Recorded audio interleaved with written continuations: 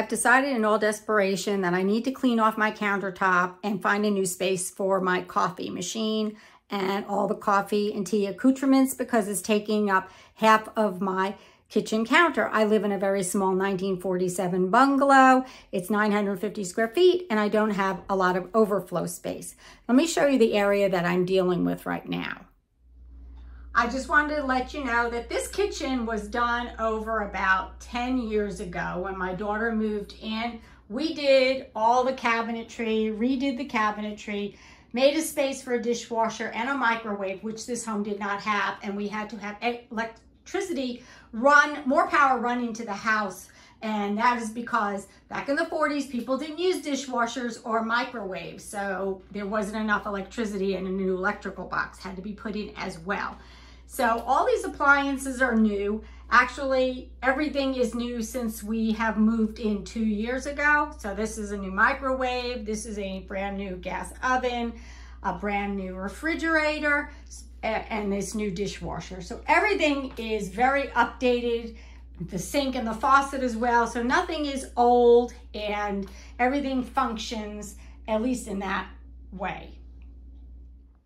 This is the area I need to clean up. It's just too overflowed with stuff. And I use it every day, but it's also taking up valuable space that I need when I want to prep or do anything else besides just make coffee. All I have is this small counter space here. And it's from end to end, it's filled with things that I use every single day, such as my,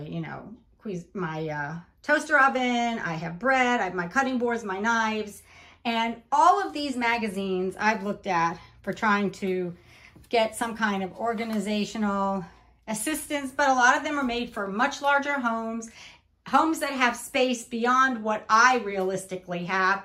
And so none of the ideas always work as well as it seems when they show it in a picture perfect home in a magazine.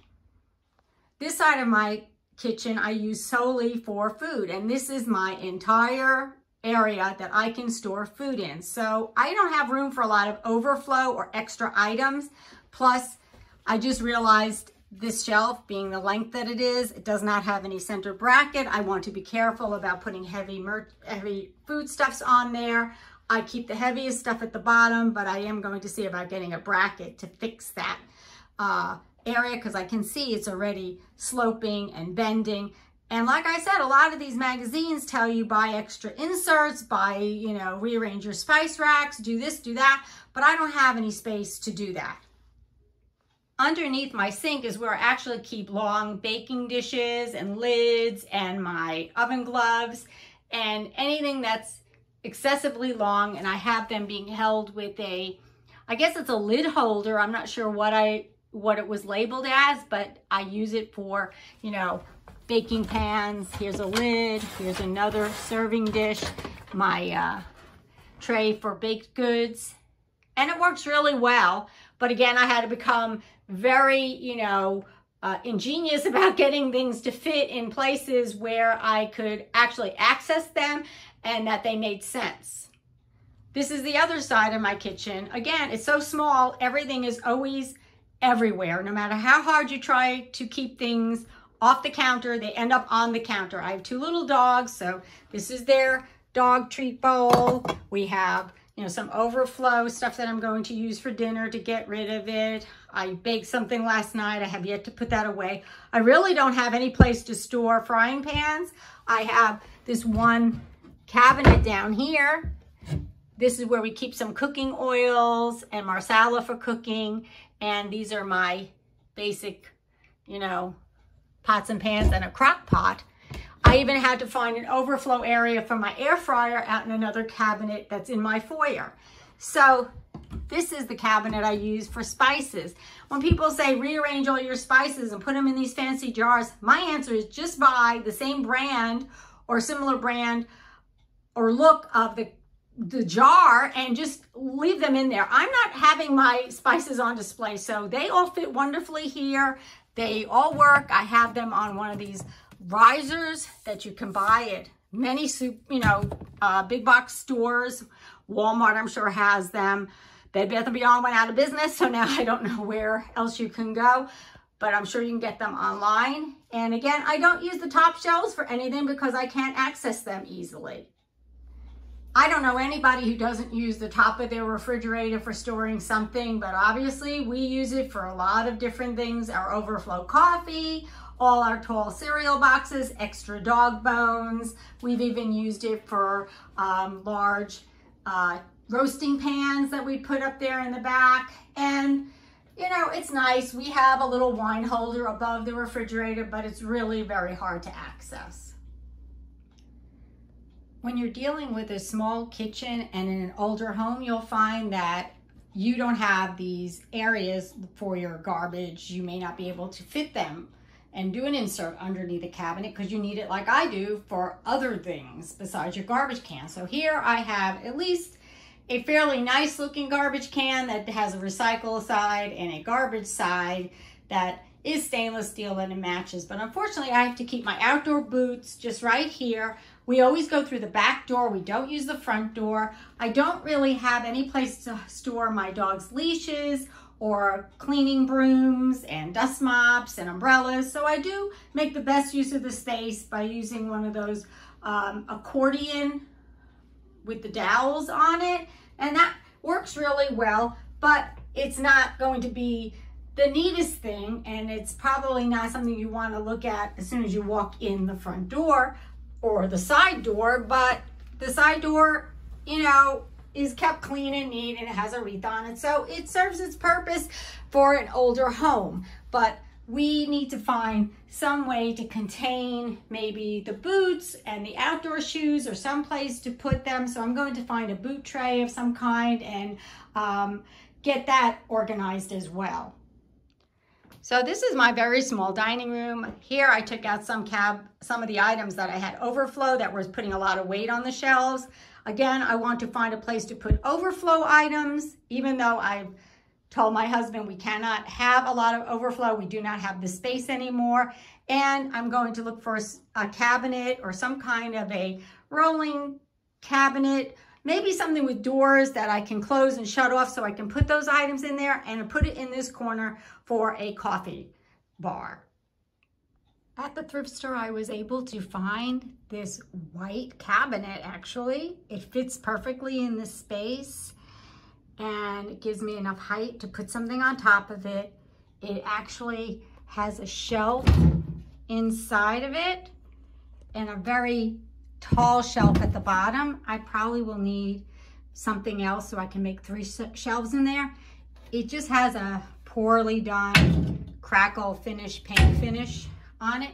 So I'm just going to paint over it, going to change out these knobs, and I think I'm going to be able to use this at least as a tea cart for all my tea supplies.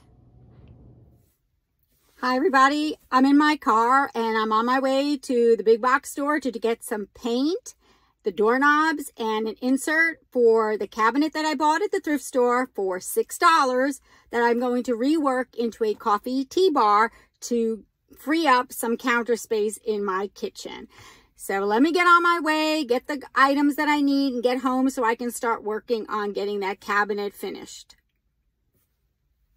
I'm getting ready to paint this cabinet, but I just wanted to show you I bought 2 new drawer pulls in gold, so they match the other drawer pulls on my other cabinets. And then I bought some Glidden Essential Semi-Gloss Brilliant White to use as the paint cover over the crackle finish. I'm going to use a brush and I'm going to sand in between, see how that works. I don't have a small roller and I'm just going to use what I have available in the house right now.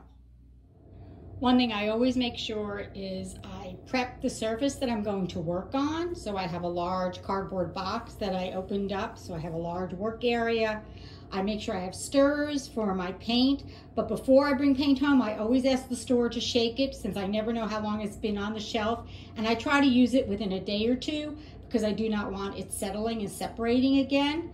And I made sure I have my paint brushes, I have my paint clothes on, so I'm ready to go. I'm just going to take my time and start painting from the bottom up. I'm not going to be doing a heavy coat because I'm going to do a couple of light coats and sand in between, because I think that would be the optimal way for me to get this crackle cover removed or totally covered. And I want to avoid putting too much on at any one time, because then it will start to drip down the sides of the cabinet. So right now it's going on pretty smooth. Let me show you as I get along. I'll keep showing you what it looks like. It turns out the back of the cabinet had never been painted, so I am going to paint that white as well. I'm finishing up the top with the last coat of paint, as you can see. And when I'm done, after 2 hours of dry time, I will then sand it and do another coat and see how it looks when I'm done. So this is what the cabinet looks like now that I've painted the front, and I painted the sides and the top, and I did paint the back here. I have a very small area to work in, so I'm trying to be as careful as possible. And I'm going to, again, wait about another hour to an hour and a half before I sand it again, and then put another coat on. I also decided to tape the inside of the doors so that I could just do the top and front edge of the door, so when it opens it looks clean and neat. I don't plan on painting the interior of these shelves. They'll be fine. I'm not going to line them or anything. It's actually easier to keep them clean and to just use them as they are. I'm now on the final coat of paint that I'm going to use on this cabinet. And there are some still imperfections, but that's the way it is. I only paid $6, so I'm not concerned. I did find downstairs in my basement, I had a smooth textured roller. It's a little large for this project, but I'm going to use it for the final coat.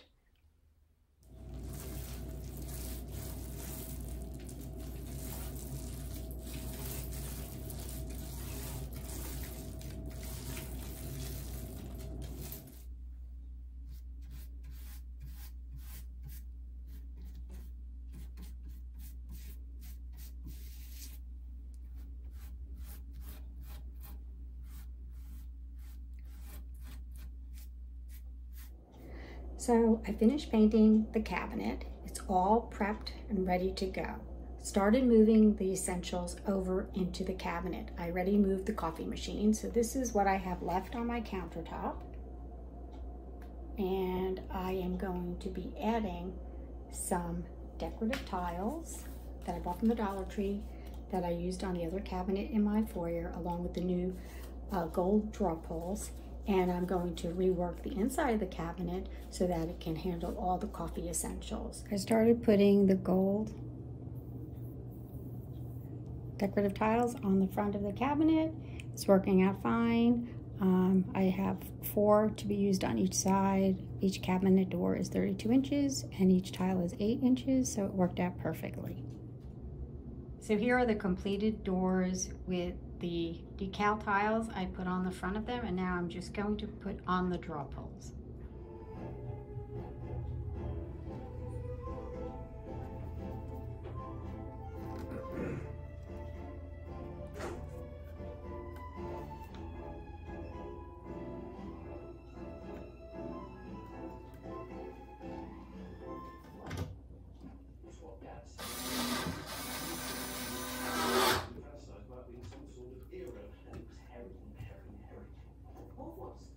I don't understand.